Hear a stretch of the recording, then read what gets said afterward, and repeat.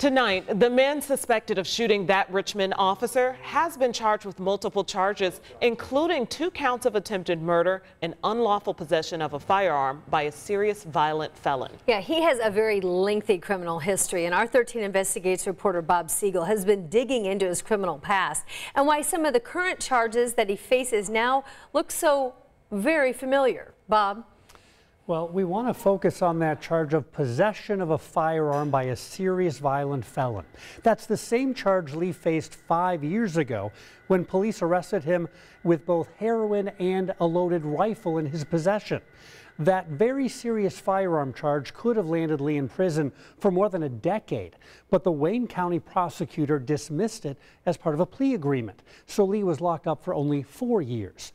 The plea deal raises questions in light of Lee's violent history, including fleeing from police, trying to steal an officer's gun, biting an officer on the neck, and saying he would shoot any officer he encounters rather than go back to jail. 13 News asked the Wayne County prosecutor to explain the plea decision. So far, he has not responded, so we don't know why he dismissed the gun charge. But the prosecutor in Delaware County weighed in. He said plea agreements are very complicated, but defendants who are habitual violent offenders usually do not get big breaks.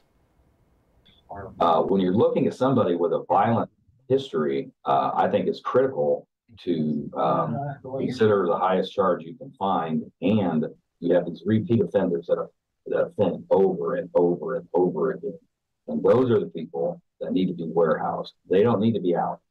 They need to be in prison. 13 Investigates has uncovered lots of details about the suspected shooter's criminal past. You can find that right now at WTHR.com.